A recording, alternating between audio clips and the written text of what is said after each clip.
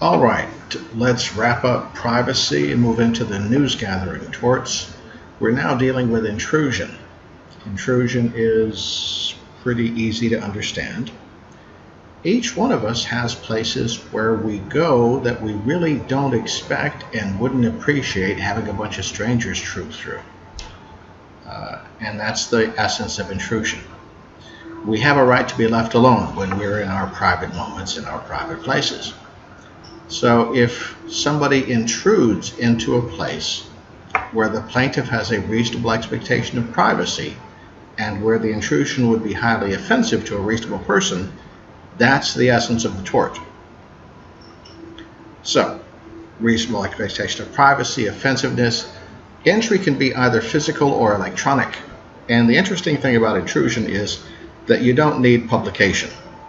The mere fact of intrusion before publication is enough to satisfy the requirements. Let's start with our first cases, Dieterman versus Time. Sorry for the typo, it's not Dieterman, it's Dieterman versus Time. This is our first key case in intrusion. Mr. Dieterman, a veteran of World War II, came back, bought some Army surplus equipment, and set himself up as a medical person, a doctor, offering diagnoses to people who would come to his house. This was in the state of California. The California authorities were going to crack down on him and other people practicing medicine without a license. Look magazine contacted the California officials and they said, why don't you help us out with this? And so Look, which of course is owned by Time, sent a reporter and a photographer to California. They went up to Mr. Dieterman's house, knocked on the door, he let them in, and they came in. The reporter, the woman, had a microphone and radio transmitter in her purse, and the conversation that took place in the house was transmitted to the California authorities, who were recording the conversation in vehicles on the street. The photographer had a concealed camera that would allow him to take pictures without making any sound. So they came to see Mr. Dieterman and said, I have a problem, I have a lump in my breast. Then Mr. Dieterman took a wand, well, that's what they described it as, ran it over the reporter's body. He had some computer equipment, so it made appropriate noises and blinked appropriate lights. And then he told the woman that her lump in her breast was a result of having eaten rancid butter some years earlier. The reporter and photographer thanked Mr. Dieterman for his diagnosis. They left. Shortly thereafter, the California authorities came in, arrested him, charged him with practicing medicine without a license. He was convicted.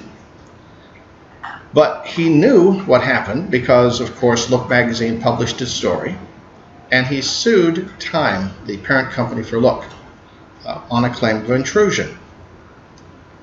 Judge Shirley Hustetler ruled in the case, saying that it is true that when people come to our doors, they are not always who they say they are.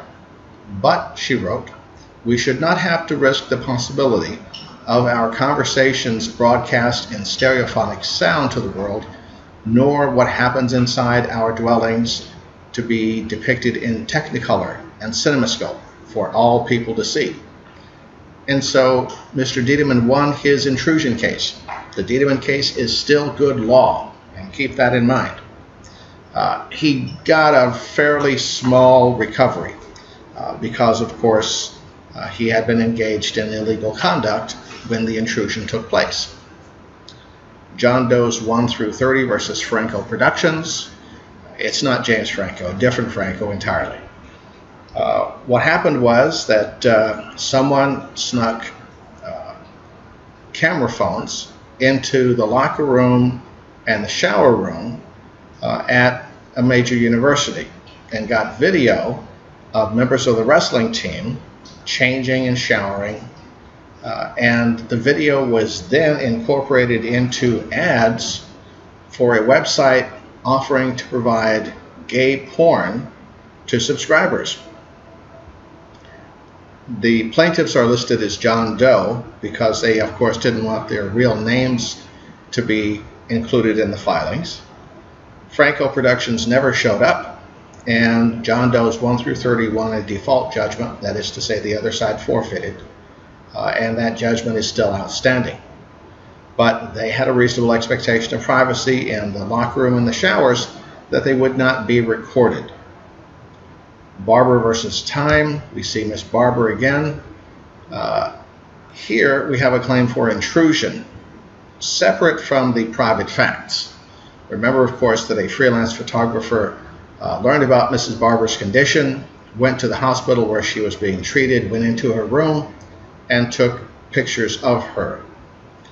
She sued Time, which had purchased the photographer's work through Life magazine.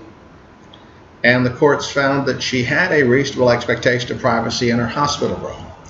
They likened it to a bedroom in a private home. On that ground, the photographer's entry constituted intrusion. Then we have Le Mistral versus CBS. Le Mistral, kind of a Tony restaurant in the Washington, D.C. area. CBS, the owner of the network, operated and owned station. And the station was following up on reports from the health department that some of the more expensive restaurants in the district were getting terrible grades on health inspections. So the local CBS station decided to send a reporter and camera team to Le Mistral, which was popular, and they went to the restaurant, turned on the camera, turned on the lights, opened up the door, walked in, past the maitre d' station, into the dining room, and then into the kitchen, where they hoped to be able to find footage of rodent droppings, dead roaches, whatever else that you might expect to find in a kitchen that's not particularly clean. Le Mistral sued CBS for intrusion. Some of you are thinking, well, it's a business, it's open to the public, how can there be intrusion? For the initial camera shots, when they are outside the restaurant on the sidewalk, there is no intrusion. When they go into the restaurant to where the maitre d' station is and the cloakroom and the hat check person, there is no intrusion. It's still visible from the public.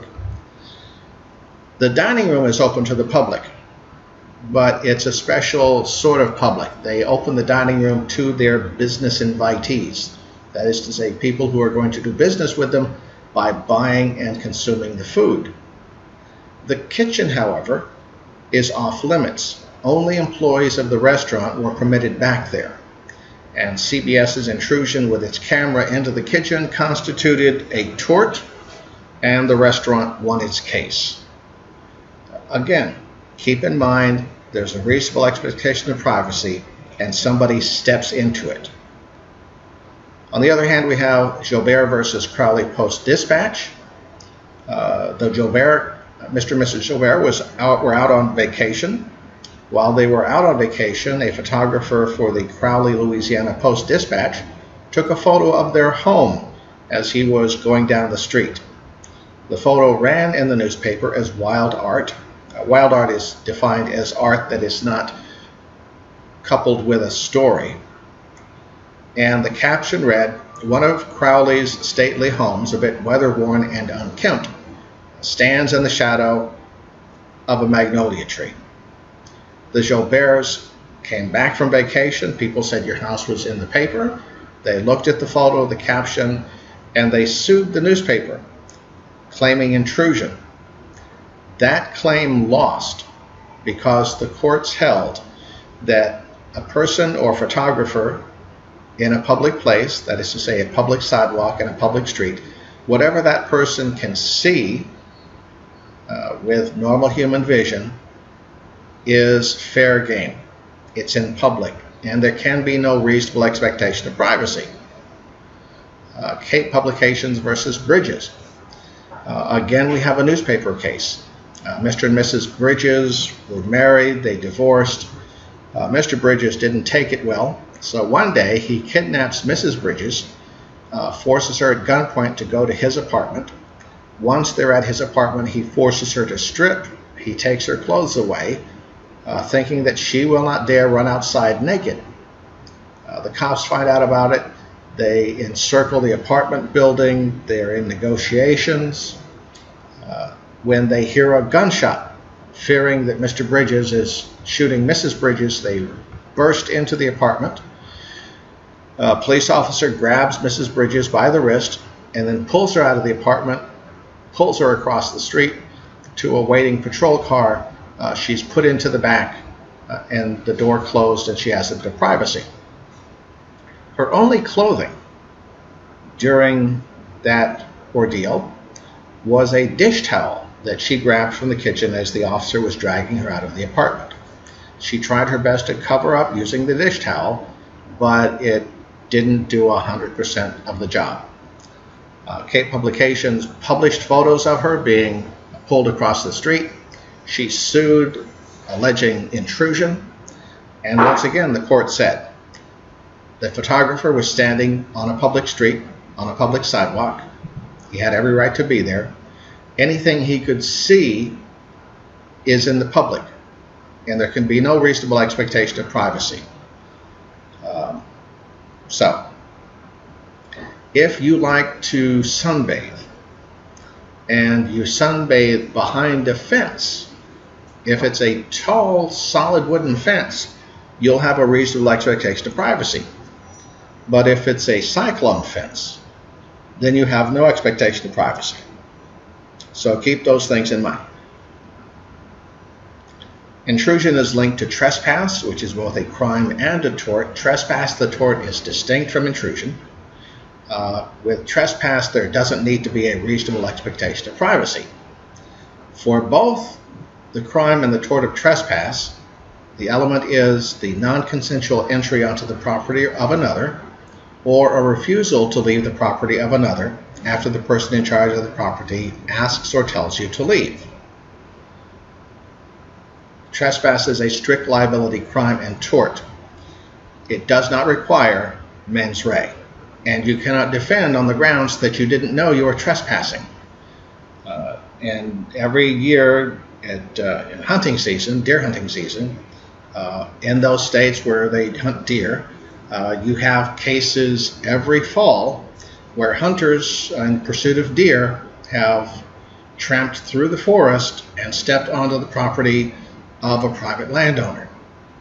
Them stepping onto the property constitutes trespass, and the landowner can call the sheriff's department, have someone come out and arrest the people, or the landowner can show up with a shotgun, get identification, and then sue those people for trespass. You can do both of those things. So even if you think you're not trespassing, even though you're not aware that the property belongs to someone else and they haven't given consent for you to be there, you are still going to be convicted, or you're going to be found liable of committing the tort.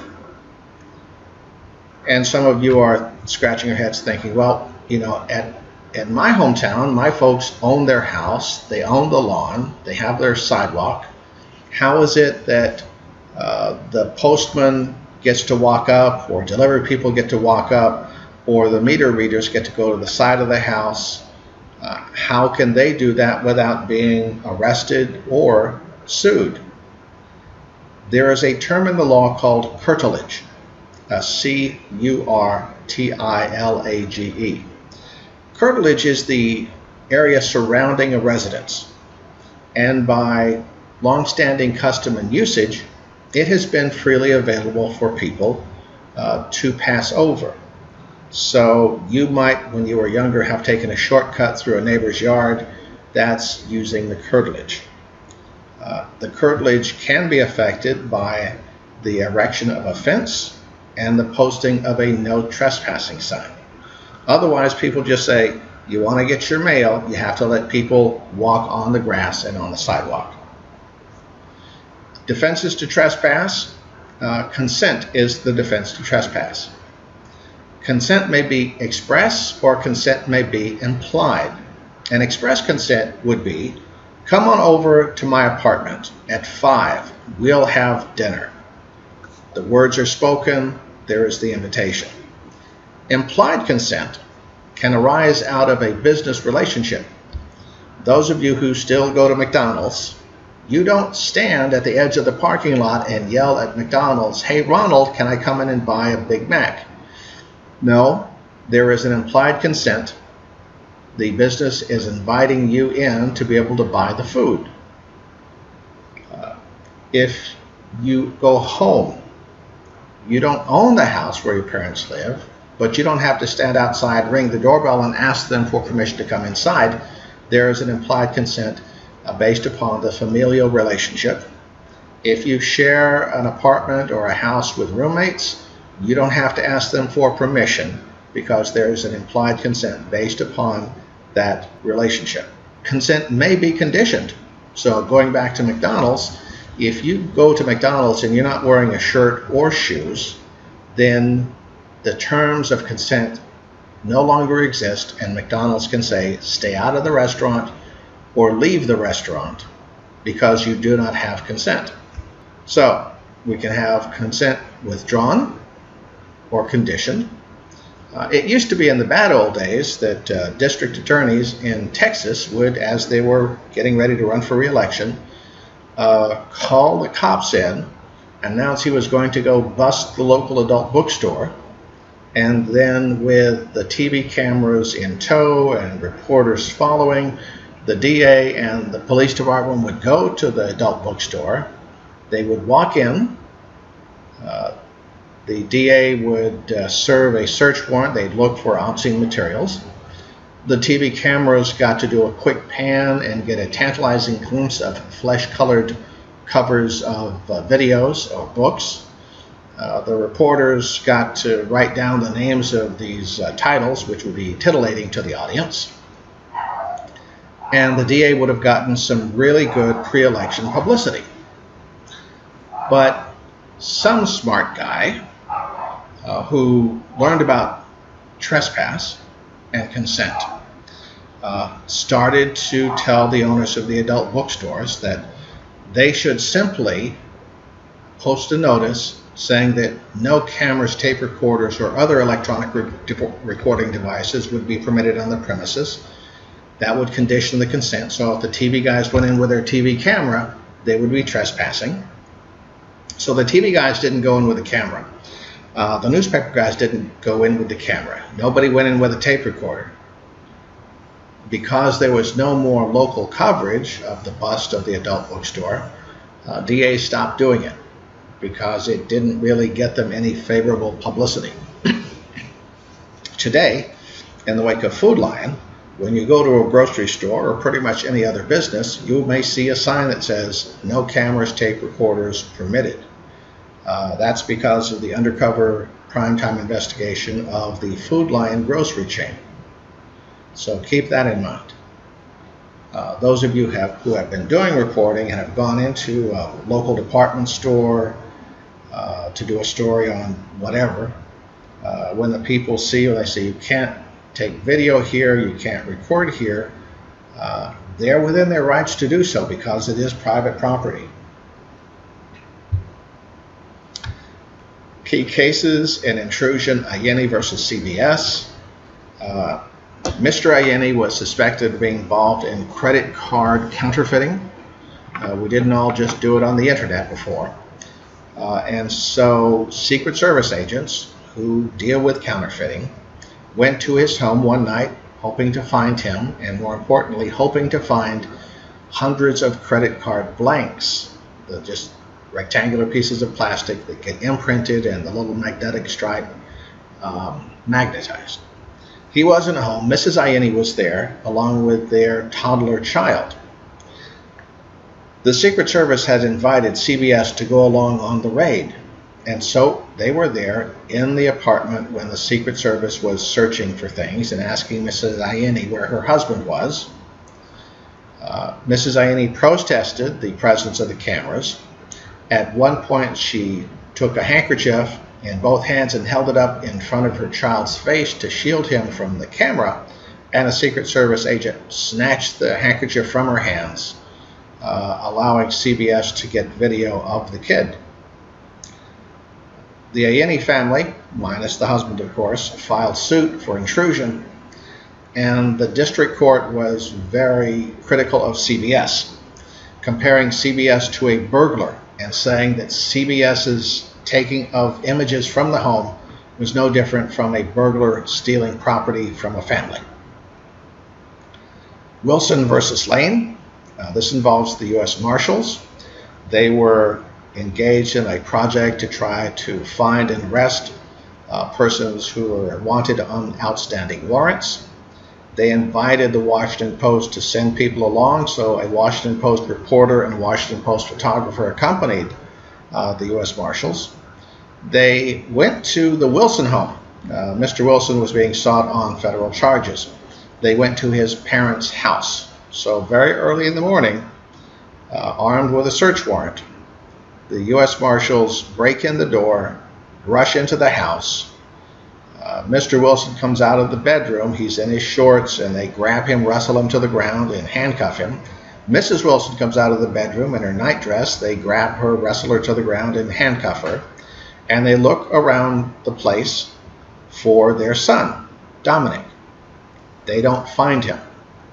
Now, the Washington Post didn't do a story. They didn't run any photos. But the Wilsons sued. They sued the U.S. Marshal who was in charge of the raid. The district court judge was critical of the U.S. Marshals, but he found in favor of the Marshals, saying that it wasn't clear that the presence of non-law enforcement people would constitute intrusion, trespass, or even an unreasonable search and seizure. But he said in the future, if the media accompanied law enforcement now would know that they were on notice that it would be trespass and intrusion. Berger versus Hanlon puts the final nail in the coffin of reporters going along. Fish and Wildlife guys are checking out the poisoning deaths of eagles. Eagles, the American symbol, it's a federal crime to kill them. CNN is working with them. They put wireless mics on the Fish and Wildlife guys when they go to a ranch to interview the rancher who has ill will toward eagles. Ranchers out west don't like eagles. They say that eagles will come down and kill lambs, ewes, and it just makes it more difficult to be a rancher with sheep. CNN waited at the gate to the rancher's property, but they recorded the conversations that the Fish and Wildlife people had with the rancher, and they used telephoto lenses to get images of the conversation.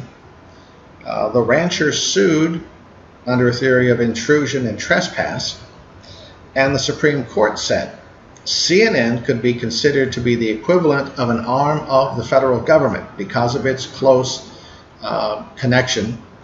relationship with the federal authorities. And so CNN might, under some circumstances, be found to have violated the Fourth Amendment right of the rancher. Remember, constitutional rights generally are asserted against state entities. But here, the Supreme Court said, no, a news organization could be found to have violated Fourth Amendment rights. Shulman versus Group W. Group W is preparing to put a realistic show on the air following the exploits of paramedics in the greater Los Angeles area. Ms. Shulman and her son are involved in an accident in the Inland Empire. Their car leaves the roadway, turns upside down, trapping Ms. Shulman inside. Paramedic, ambulance, firefighters respond to the accident. The paramedic is mic'd. He has a wireless microphone, so whatever goes on underneath the car can be heard by the people recording for the Group W production. So they record the conversation underneath, and then when Ms. Shulman is taken from the car, the cameraman goes into the Care Flight helicopter, which then takes Mrs. Shulman to the hospital and an emergency room. The court finds that the medical bay of the Care Flight helicopter is the equivalent of a hospital room. And based upon the precedent of Barber versus Time, it is an intrusion for Group W to have had a cameraman with her. So, based upon the Ayeni case and the Lane case and the Berger case, pretty much everybody has stopped doing ride-alongs. They used to be a staple. I recall that when I was a student reporter out in West Texas, that I was allowed to do a ride-along with the Border Patrol as it checked the border to prevent undocumented aliens from entering the United States. But pretty much that's the exception these days because of the liability both for the state law enforcement agencies and the media entities. Defenses to intrusion, there are two. One is the property is public, so everybody has the right to be there. And the second one is consent. You allowed us to come in. We are simply making video and taking pictures of stuff that you've allowed us to look at. Getting consent by trickery. In Baugh versus CBS, a woman is the victim of domestic violence. She calls the domestic violence hotline up in Alameda County, up near San Francisco. CBS's Street Stories is working with the domestic violence team. They want to do a story about what it's like to have to deal with someone who's been beat up by a significant other or a spouse. So the CBS crew rolls out with the domestic violence response team. They go to the Baugh household. They walk into the door with camera and sound recording equipment. Mrs. Baugh asks what's going on, and a member of the domestic violence response team tells her they're making a training video. So she says, okay. And so she then tells her story to the response team while CBS films her. Of course, she's been crying, she has some bruising. It's a difficult time. Later, she sees a television advertisement for the CBS news program Street Stories, and it's her on the screen. She calls CBS and says, what's going on here? And they say, well, you know, we were there and we're doing a story on domestic violence. And she said, but I don't want to be on TV. Don't put me on there. And a couple of days later, the CBS Street Stories program goes on, and of course, she's there. She sues. The California court says she gave consent for CBS to enter. Now, if the consent was given by mistake, or if it was obtained through trickery, consent is consent. Now, keep in mind that this is for intrusion. This is not consent for false light or libel or appropriation. This is strictly confined to intrusion. And for the others, trickery can render consent null and void. Electronic intrusion in Wilson versus Lewis.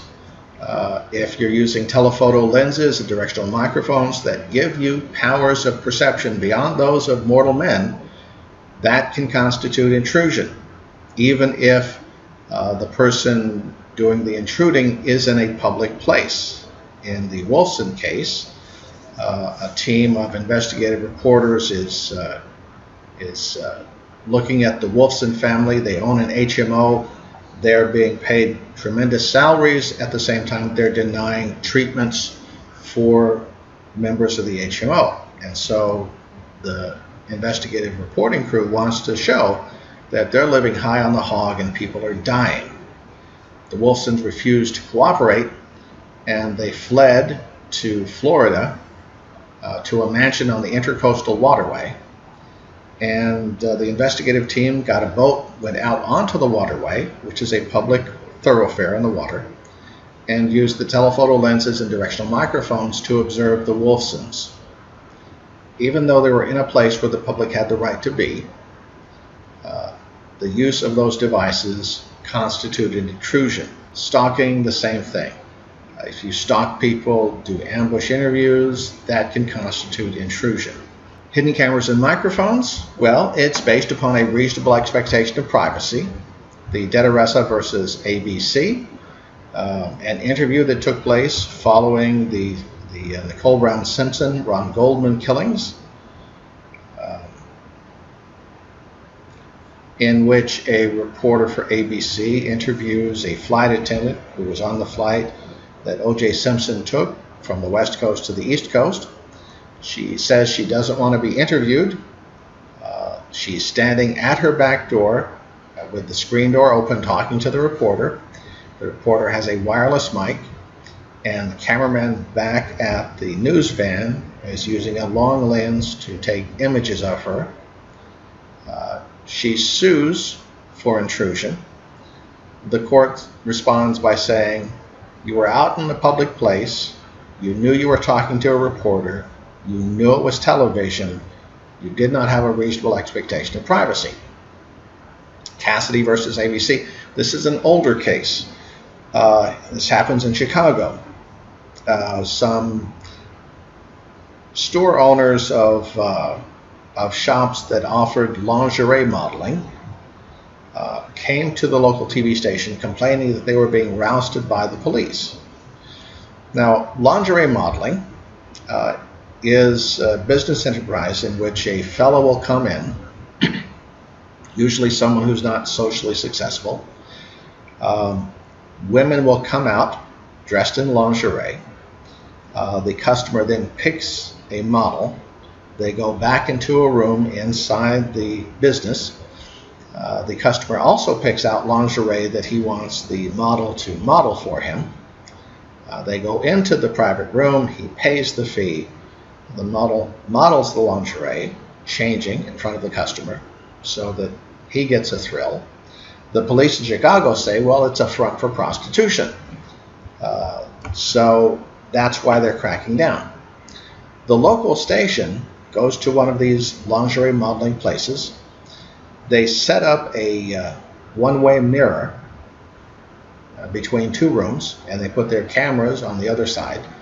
They put lights in the modeling room. And of course, they have microphones. Officer Arlen Cassidy goes in undercover to the lingerie modeling place. He picks out a model, picks out lingerie. They go back to the modeling room.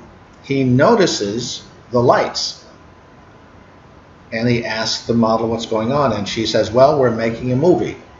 He also hears the sounds of the camera. Now, this is back in the old days before everything was digital. So cameras had film, and you had to have a motor to move the film, and you had to have a shutter to expose the frames properly. And in the old days, you could hear these cameras grinding along. And so he commented on the sounds. He also noticed the large one-way mirror. The model puts on one set of lingerie. She then changes into a second set. At that point, Officer Cassidy pulls out his badge and announces that she's under arrest. Shortly thereafter, a door to the modeling room opens up, and a reporter for the local TV station comes in and asks Officer Cassidy why he's arresting the young woman.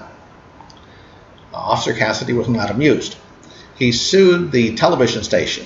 The court there said he had no reasonable expectation of privacy because it was an unusual condition. He asked the model what was going on. He noticed the lights. He heard the sound of the camera. She said that they were making a movie.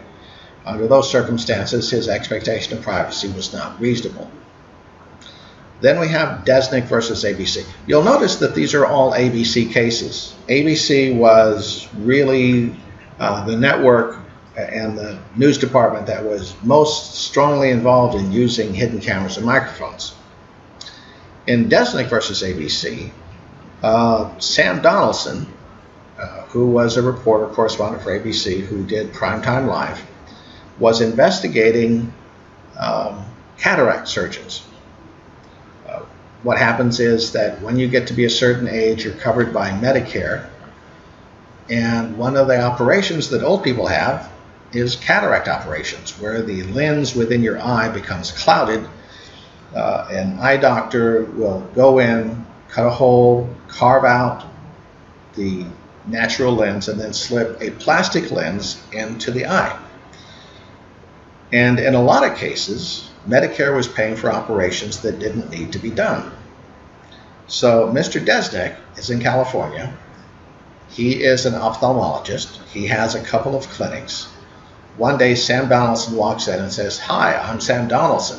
The guy says, "Yes, I know who you are." He says, "We're doing a story on Medicare fraud involving cataract operations that don't need to be done, and we'd like to get your expertise." And they talk for a while about, when indications are that cataracts need to be replaced or when not. As they finish the conversation, Mr. Desnick says to Sam Donaldson, "Now, you aren't going to put any hidden cameras and microphones in my clinics, are you?" And Donaldson says, "Well, of course not." And shortly thereafter, ABC Primetime is sending volunteers into Mr. Desnick's clinics, and they have hidden cameras and microphones.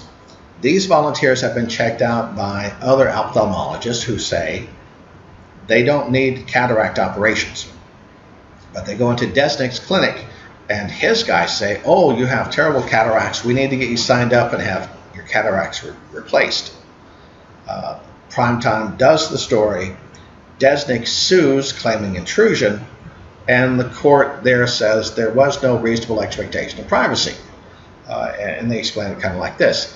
Sam Donaldson, who works for ABC, which is the leading user of hidden cameras and microphones, comes to see you. You should be sophisticated enough to know that if he's there and Primetime is doing a story, there are going to be hidden cameras and microphones. Your claim that you were duped by Sam Donaldson is not reasonable. On the other hand, we have Sanders versus ABC, another Primetime story. ABC Primetime is taking a look at telepsychics. Those people who have telephone numbers, you would call them and they would tell you about your future. It's an interesting thing. We've only recently seen a resurgence of the telepsychics.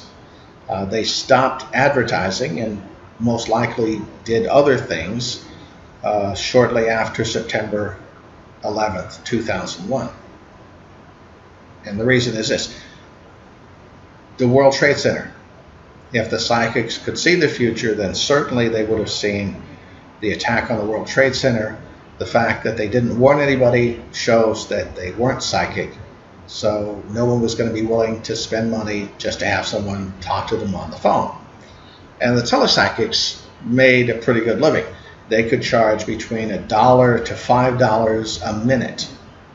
And they had scripts that were designed to keep you on the phone for a considerable length of time. So a primetime producer went and applied for a position at a telepsychic. She got the job. And then they gave her the script and they put her into the bullpen, which is the place where all the people on the headsets talking to customers would be sitting. She, of course, had her hidden camera and microphone, so she could record what was going on and the conversations that were taking place. At one point, she's talking to two of the telepsychic employees, Mr. Sanders and another fella, and they are in the break room for the telepsychic operation. In the break room, Mr. Sanders and the other fella are talking about their dreams and aspirations, and it's both touching and pathetic. They talk about wanting to become rock stars, to be able to enjoy the fame, the fortune, and all the pretty groupies. The story comes out. Mr. Sanders sues ABC.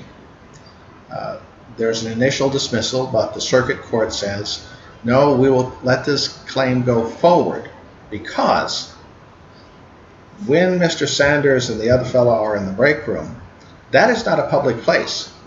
And going back to Diedemann versus Time, remember, they have a right not to have to worry about someone broadcasting in stereophonic sound or sending out images in CinemaScope. Eventually, that case settled. But there are some times and places where there will be a reasonable expectation of privacy. I remember some years ago in the previous century, Our journalism department at the University of Oklahoma was asked to judge the Katy Awards, K-A-T-Y. It was the Dallas Press Club Awards. And so I did investigative reporting for television. And pretty much everybody in that category had been using hidden cameras and microphones. There were some people working as nurses' aides in nursing homes, catching all sorts of terrible video. There were some people doing stories about folks rolling back odometers. Everybody loved this new technology. But, again, there may well be times when there is a reasonable expectation of privacy. So keep that in mind. Phones, don't worry too much about phones because we don't do a whole lot of taping. But under state laws, you can record a phone conversation if you are, number one, a party to the conversation, and then depending upon whether the state requires one-party or two-party consent. If it's one-party consent, then if you're on the phone, you can record the phone call. It's okay. If it's two-party consent, then both of you have to agree to the recording before you start recording. And if you're calling between states, you have to follow the more serious rule. In other words, if it's one party talking to a two-party, then both parties must consent. Cell phones, there's a federal statute making it a crime to intercept cell phone calls. Apart from that, don't worry, we don't have a whole lot of cases along those lines. But the statute does forbid interception, disclosure, and use. Something to keep in mind, we have Bartnicki versus Vopper and PV versus WFAA. Those two cases stand for the proposition that when a reporter is a party to wiretapping, then the media defendant has liability. So the reporter either helps someone do wiretapping, or the reporter says to people, you should wiretap and then give me the recordings. If the reporter has that participation, then the reporter and his or her employer have liability. On the other hand, if a reporter merely receives a tape of a phone conversation, has not participated, has not encouraged, has just been the recipient, then neither the reporter nor his or her employer have liability. That's because the First Amendment protects the reporter, as long as the reporter hasn't engaged in criminal activity to begin with. You remember in the Pentagon Papers case, that 47-volume history of the American involvement in Vietnam was stolen from a think tank. It was given to the New York Times. Because the New York Times was merely the recipient of the stolen material, it had no liability. Same thing for these recordings. Fraud and undercover reporting, Food Lion versus Capital Cities ABC. Food Lion is a grocery chain based in North Carolina, and it was engaged in an expansion across the nation. It was also known as one of the most profitable grocery chains in the country. So what is the percentage of profit for grocery stores? Say they do $100 worth of business, what percent of that is profit? If you're thinking in the double digits, you're wrong. For grocery stores, on average, they're making between 2 and 3% profit. It is the volume that makes them lucrative businesses. Food Lion, on the other hand, was reporting between 6 and 8%, and nobody could figure out how they were doing it. The unions said, well, they're making union employees work off the clock. In other words, they work and they don't get paid for it. And they told stories about how Food Lion would take food beyond the expiration and then would repackage and sell that to customers, so it didn't have to throw out as much. It sold the food itself. There were stories about fish that would go bad. They would take the fish, dump it into a bath of water and vinegar, wash off the fishy smell, then repackage it with a new expiration date. Chicken that might be going bad, they would take it out of the package, dump some barbecue sauce on top of it, repackage it, and then sell it as chicken that had already been marinated for you and charge even more money. So ABC sent producers into Food Lion. They filled out employment applications, they got jobs, and they had hidden cameras and microphones. Then Primetime did its story, talking about the employees having to work overtime without being paid, talking about the repackaging of expired food. Food Lion responds, suing for defamation, fraud, trespass. Well, you see it right there. The trial court told Food Lion that for its defamation claim, it would have to prove that the ABC Primetime story about all the bad things they said Food Lion did was false, and they would also have to prove actual malice. So Food Lion dropped the defamation claim and proceeded under the newsgathering torts. Ultimately, the Food Lion wins $2 on trespasses because the appeals court reverses the fraud award. Initially, the case was tried in North Carolina, home turf for Food Lion. It's a home state company, and the jury socked it to ABC by finding in favor of Food Lion and coming up with a judgment of $5.5 million based upon fraud. The ABC producers got jobs because they defrauded the company by lying on their resumes. Well, the appellate court says people lie on their resumes, and that doesn't constitute fraud, especially in a state that it has at-will employment. At-will employment is a state where they can fire you at any time for any reason. So the appellate court said there was no fraud. You guys should know better. Ultimately, the appellate court reduces the judgment until it gets down to $2 on trespass. So be aware of that. Chiquita Brands versus Gallagher. Gallagher gets the password to the Chiquita voicemail system, listens to the voicemail, and does a series of articles on Chiquita and what it's doing with Central and South American countries where a lot of fruit is grown. He reports on conversations by Chiquita executives about farm workers who want safer conditions and how they're going to thwart that. Conversations about the use of dangerous chemicals to get rid of pests, but which also may increase the risk of cancer. He has found out when a Chiquita employee tries to phone into his voicemail and can't get it because there's a busy signal.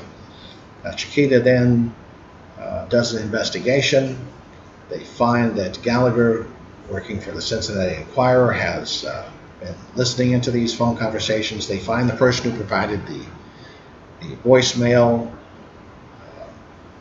code, password, and they go after the Enquirer. The Enquirer fires Gallagher. They issue an apology, even though the stories about Chiquita were true, because Chiquita was going to sue them for trespass into the voicemail system. The newspaper felt it was better for them to settle the case. Then Value versus NBC. NBC is doing a story on tired truckers and the risks on the nation's highway. They have found that in a lot of cases, truckers who've been driving too many hours won't be driving as well as they might be, and they have changed lanes, they've lost loads, and people in the little cars have died.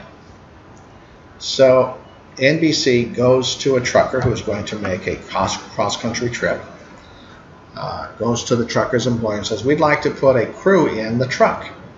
We'd like to film you as you drive across the country." And the trucker says, "Well, here's the thing. You can do this, but you have to promise that you're going to do a positive story on trucking. And I know that this group, PATT, Parents Against Tired Truckers, has been saying bad things about long-haul truck drivers. You can't have them in the story that you're doing about me." And NBC agrees. Of course, NBC includes PATT in its story. Value sues under a claim of violation of the contract The courts ruled that a promise to do positive coverage is not strong enough to support a claim of misrepresentation in entering into the agreement, but it said the promise not to include PATT was specific.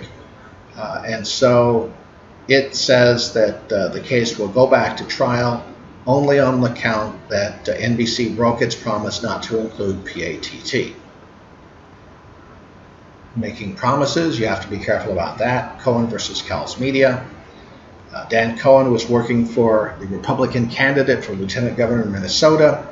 His person was losing. He called meetings with reporters and offered information about an arrest of a candidate, but he wanted a promise that he wouldn't be identified. The reporters agreed to this, and then he told them about a shoplifting arrest of the Democratic candidate, the person who was opposing his guy, for lieutenant governor, and the arrest took place 12 years earlier when she was 18.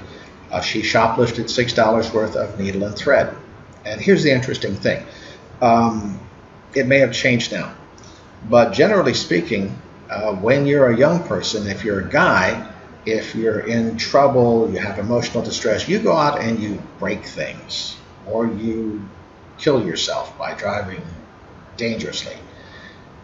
Young girls, on the other hand, oftentimes will shoplift.